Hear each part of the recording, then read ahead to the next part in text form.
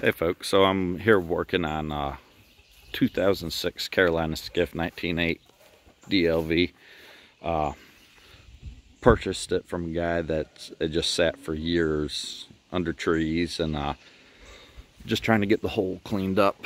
I don't know if you can see, there's some heavy staining from mold, mildew, whatever fungus has gotten in there and penetrated the gel coat, and just wanted to go over some of my findings.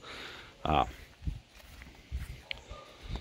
was working with two different products here.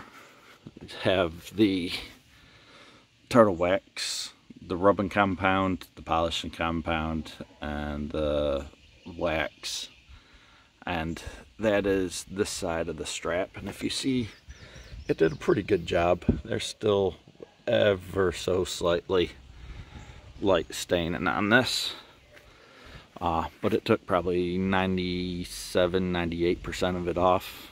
The other product I was trying was the Marine 31, the gel coat heavy cut oxidation cleaner, and then the gel coat polish and wax, and that's this side of the strap here.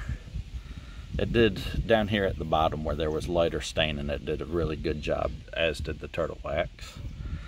But up here, just below that lip where there was some heavier staining, it still has some stain in there. It probably took 75% of the stuff off that I had.